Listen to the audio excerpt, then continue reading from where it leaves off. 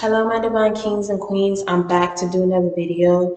In today's message, what we're going to be going over is I want to let you know right now that whatever it is that you're working on, I want you to understand that you have to keep pushing and you have to keep working at it. Right now, I'm feeling that it's something that God is pushing you to focus on right now. Something, a project that He wants you to pick up, or whatever aspect in your life He wants you to focus on right now that you have been putting on the back burner and you haven't really been paying attention to the details, right? And I want you to pray and ask Him for clarity on what it specifically, what this is, or what it is that He wants you to step into, what it is that He wants you to do.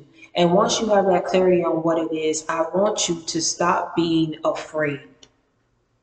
Because I'm feeling like the people that I'm talking to, you're afraid because you're doubting yourself. You're afraid because you've looked at other situations that weren't working out for you, opportunities that fell through your hand, and right now you're in this place of lack. You're looking at what's not working for you, what didn't work out for you, and whatever it is that you're supposed to be focusing on, that God is going to bless, that God is going to touch, that God is going to take off. You're not focusing on that because you're being afraid. You're like, well, what if it don't work out? And what if I'm not good enough? And what if people don't receive it? And what if I don't get this job? And what if the interview don't go well? Whatever it is, I want you to stop being afraid. I want you to stop letting your fear be bigger than your faith.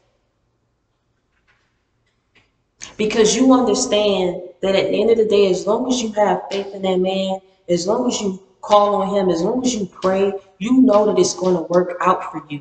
It may not come when you want it to come, but when it's the right time, it's going to take off.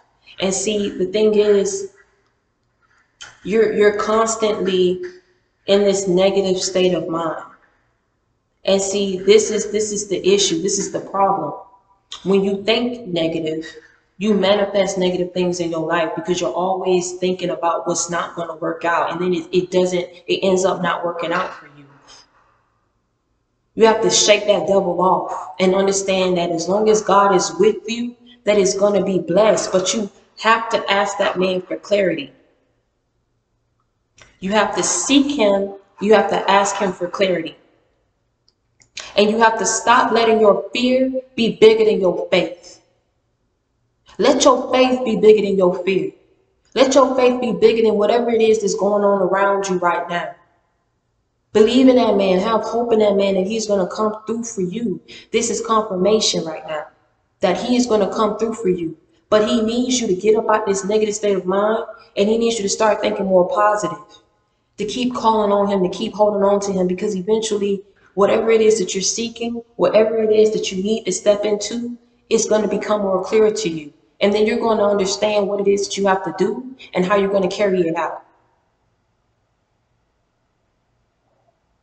So I want you to, once you stop watching this video, I want you to get down on your knees and pray. I want you to write down whatever it is whatever ideas you have, right? I want you to pray to God and ask him for clarity so he can guide you in the right direction of whatever it is that you need to be doing and how you need to do it. And stop being afraid and stop being fearful, because that man is rooting for you. He just waiting for you to just wake up and realize who you are and what you're meant to be doing.